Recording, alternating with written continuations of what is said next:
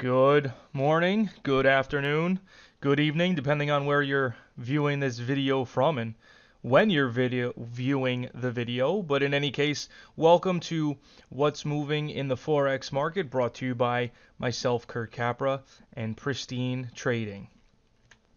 As always, guys, please keep in mind that comments are for educational purposes only and should not be construed as investment advice. With that said and out of the way, taking a look here today at Euro US dollar.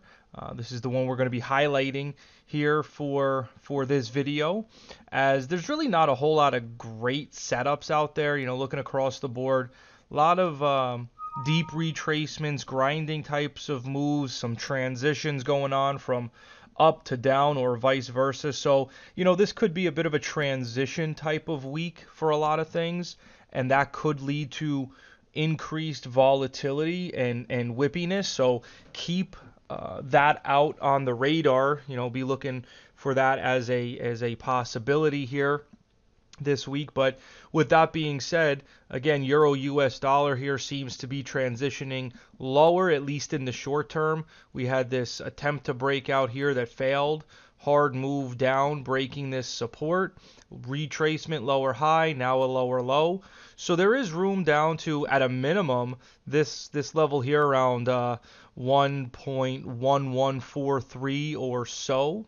And so, like I said, I think that at least at a minimum, we could get another lower high setting up somewhere where we are now, maybe a little bit higher into, say, around this 21 EMA. But in any case, I'd be looking for a lower high and then a move down into that support. And depending on how things continue to develop and evolve, maybe even to some lower levels. And maybe, this is probably looking out a couple weeks, but maybe even back down to these prior lows around 1.0851-ish. Now, why would I be thinking that we could come all the way back down here? Well, taking a look at the weekly chart, you can see that we've run up to the top of this range where we've been rejected from numerous times. And so that in and of itself suggests that we could see a move back down towards these lows.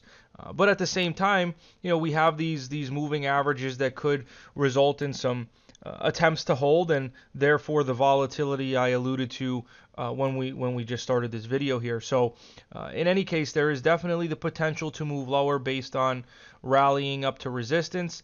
And in addition to that, looking at the monthly chart, we had a huge move down. Really, we've just been going sideways here over the last several months, and we have now reached again the top of this resistance, and now testing for really the first time this 21 EMA, and it's getting rejected. So that again is why I think that we could, depending on how weak things get, come back down towards the prior monthly bars low. So we'll see how that plays out.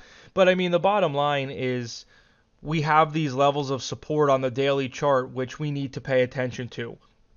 Bigger picture, is it possible that we come down here? Absolutely. But in the short term, we're just going to have to wait and see how things are flowing, how things are trending. And keep in mind that it is possible to get down here, but we do have these levels that we need to deal with first.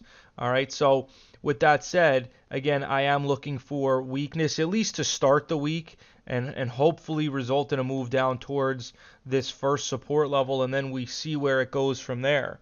Looking at the weekly chart, you can see here things have started to bleed lower, as we already saw based on the daily. So I'll be watching this hourly chart to see if we still get some supply coming in here. We had this initial topping tail candle a couple hours ago that so far has been negated, no real follow through. But if it continues to slow in momentum here, if we continue to see supply coming in, then I think we could easily see a move down. But it may need to come up a little bit higher too.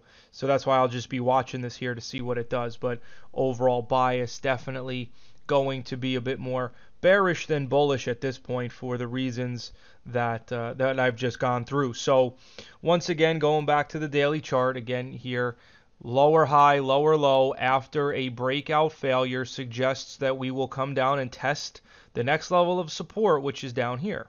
And that's what I'll be looking for this week. And as I noted, in the coming weeks, maybe it continues to weaken even more, but we'll have to see, and we can always update it in future videos. So with that, guys, make sure to subscribe to this channel so that you can receive future video updates. And if you have any questions, you can do that in the comment section below.